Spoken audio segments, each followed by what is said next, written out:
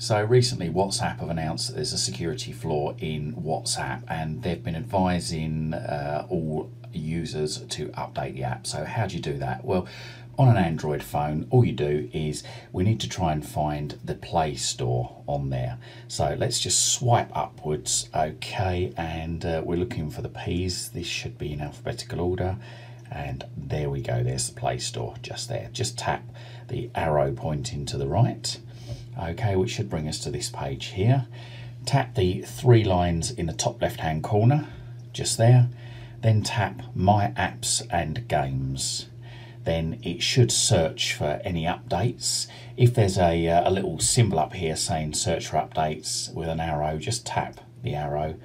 Okay, but as you can see on mine, there's an update available. So best thing to do is just tap update all.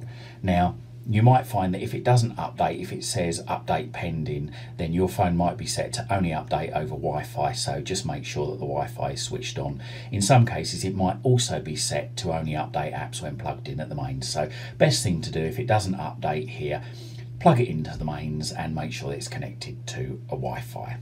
Okay, so there we go. Now it's updated, it says no updates available. But if I want to be sure and just double check that there's no more updates available, I'll just tap the circular arrow just to the right of no updates available, and that'll just check for updates. And there you go, it's found another one. So I just tap update all again. And what I'd say is just keep doing this until it says that no updates are available. There we go, that's installed. So I'm just going to tap it again one more time. And there we go, it says no updates available. Okay, hope this guide helps. Thanks for watching.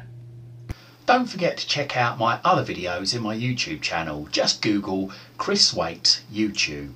And don't forget to like and subscribe to my YouTube channel. Thank you for your support.